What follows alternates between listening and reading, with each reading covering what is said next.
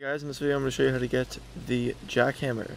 So I have the Jackhammer right here, but the way you get it is you come over here to Franklin. Now you're going to want to have shiny discs with you, unless you've already given him shiny discs before. Then you'll already know that you can get recipes, but there's lots of recipes you can get if you give them shiny discs. Now it's not guaranteed that you'll get a recipe per shiny disc, but if you give him enough, eventually you get all the recipes that they have available right now. So if I talk to him, he says, "Can I make something?" Here we have the Jackhammer. This is from giving him the shiny discs, so eventually you'll get the Jackhammer. And then you just gotta get all your crafting materials.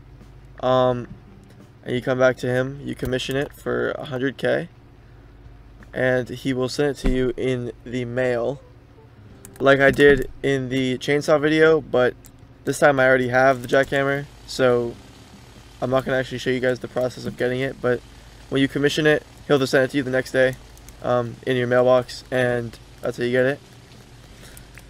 And yeah, so you get the Jackhammer. It's probably the best pickaxe. You also need, I forgot to mention, you need a level 3 mining license to get the Jackhammer. Which if you come in here with Fletch,